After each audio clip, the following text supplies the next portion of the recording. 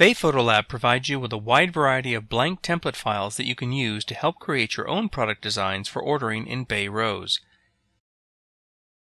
The product templates can be found on our website, in the Products menu, under Resources.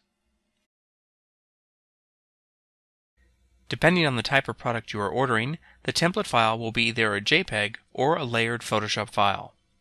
For a JPEG template, once the file is open in Photoshop, choose View, Show Guides to make sure that you can see the light blue ruler guides near the edges. These guides represent the approximate trim area of the printed product. They're only for placement reference in Photoshop, and they will not be visible in the finished piece. When you create your designs in the template file, use the guides to ensure that important detail will not be trimmed off. Because these guides are approximate, you should not place critical image detail or design elements right up against the edge of the guides. Leave a little bit of space between the guide and detail that you want included. If you want your design to bleed off the edges of the product, make sure that it fills the entire template file.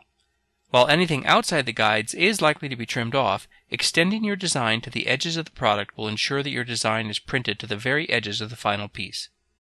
The Photoshop template files contain a guide layer to help you create the design for the product that you are ordering.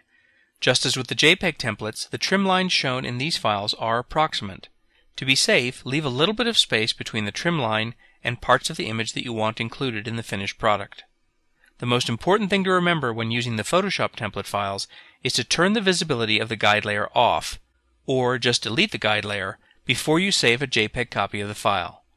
The guide layer should not be visible when saving the flattened JPEG that you will upload to Bay Photo. Ordering in Bay ROES is the same for both types of templates. Simply drag and drop the finished image into the layout area as you would with any of our products. If you have any questions, please don't hesitate to contact us.